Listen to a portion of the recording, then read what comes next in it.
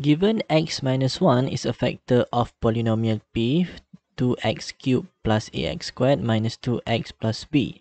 When p is divided by x minus 2, the remainder is negative 6. Find the value of a and b, hence factorize p completely.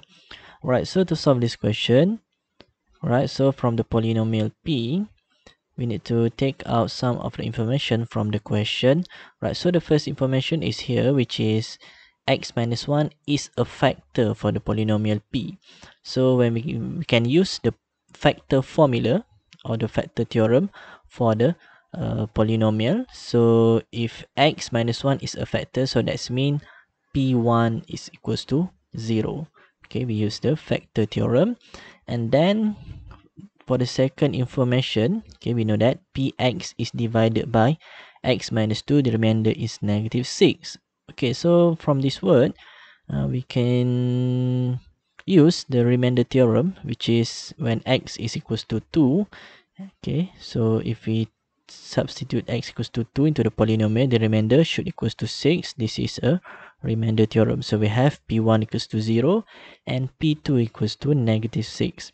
Alright, so from these two information, we can find the value of a and b, okay, using these two information. Right, so the first one, we're going to use the information p1 is equals to 0. So p1 is, we substitute x equals to 1. So we substitute x equals to 1, and this is must equals to 0.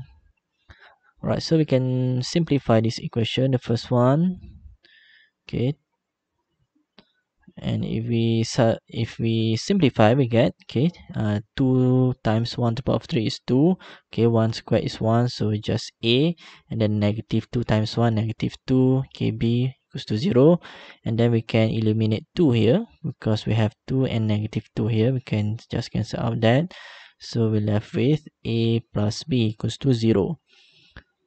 And then we can rearrange this, so we get a is equals to negative b. Right, so this is our first equation.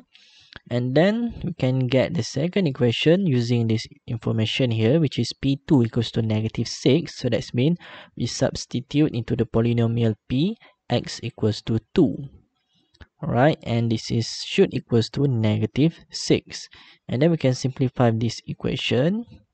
Okay, so 2 to the power of 3 is 8, so 2 times 8, which is 16, and then 2 to the power of 2 is 4, so we get 4a here, and then negative 2 times 2, which is negative 4, and then we can simplify 4 minus 16 minus 4 is 12, and then we can bring 12 to the right hand side, so we get 4a plus b equals to negative 6 minus 12, which is negative 18. So this is the second equation.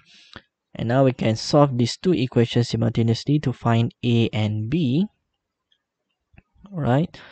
So we can substitute 1 into 2. So from the equation 2, we can substitute a is equals to negative b. So the equation becomes a negative 4b plus b equals to negative 18. This is equivalent to negative 3b equals to negative 18. So that's mean b is equals to 6. So we get the value of b. So now we can find a by substituting this value, b equals to 6, into the equation 1. So from equation 1, we have a is equals to negative b and b is equals to 6. So a is equals to negative 6. So now we have the value of a and b, which is a is negative 6 and b 6. Alright, so the next question is to factorize p completely. Alright, so the polynomial p, we can substitute the value of a and b that we just get from the previous question. So a is negative 6 and b is 6. Okay, we substitute there, so the polynomial p become 2x cubed minus 6x squared minus 2x plus 6.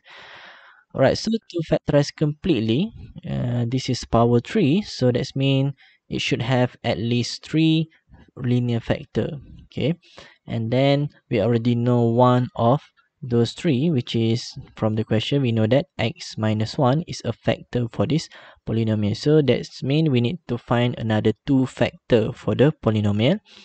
Right, so how do we get the other two factors? So we can use long division. Right, so we're going to divide the polynomial p, okay, with the factor which is x minus 1. Right, so we do the process for the long division. Alright, so the first one, okay, x to become 2x cubed is need to be multiplied by 2x squared. And then we take 2x squared multiply with the divisor. So the first one, 2x squared times x is 2x cubed, and then 2x squared times negative 1, negative 2x squared, and then we minus, okay, this expression. So 2x cubed minus 2x cubed is 0. Negative 6 and negative 6 x squared minus minus, so this become plus. So negative 6 plus 2 is negative 4x squared, and then for negative 2x plus 6 we just bring down here. Right, so we do again the process for long division. Alright, so now we need to think, okay, x is multiplied by what? Become negative 4x squared. So x need to be multiplied by negative 4x. And then we take the negative 4x, multiply with the divisor. So negative 4x times x is negative 4x squared. Negative 4x times negative 1 is positive 4x. And then we subtract those from the expression. Okay, so negative 4x minus minus, so this become plus. So negative 4 plus 4 is 0. And then negative 2x minus positive 4x. So this is equivalent to negative 2x minus 4. Negative 2 minus 4, negative 6x. And then we bring down the plus 6. Okay, and then lastly, okay, x to become negative 6x must be multiplied by negative 6. And then we take the negative 6, we multiply by x, that is negative 6x. And negative 6 times negative 1 is positive 6. Alright, so we minus this thing, it's become 0. Alright, so okay, there are no remainders since x minus 1 is the factor for the polynomial. Right, so the quotient here is the another 2 factor here. Okay, so we can substitute there. So 2x squared minus 4x minus 6 is another 2 factor. And this quadratic expression we can factorize easily. Okay, so if we factorize 2x squared minus 4x minus 6, that's it equivalent to 2x plus 2 times x minus 3. So we just factorize the polynomial p completely, or we also can factorize 2 out from the factor 2x plus 2.